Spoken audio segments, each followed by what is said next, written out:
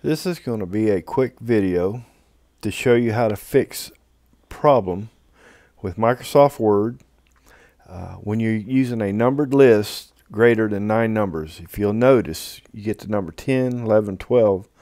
From then on, then the indent is further out than the first 9.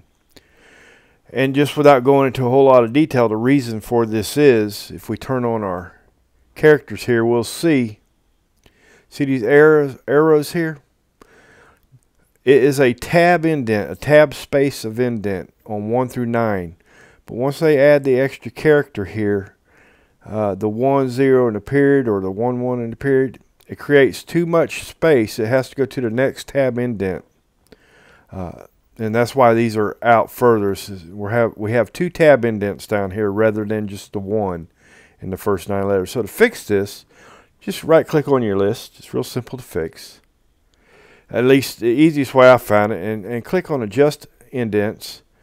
And for me, I would go follow the number with a space rather than a tab indent. That way everything's going to line up off the period. Watch this.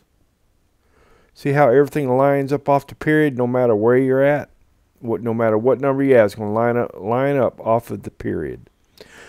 That's the quick fix. You can play around with it, do other things with it, figure out what works best for you.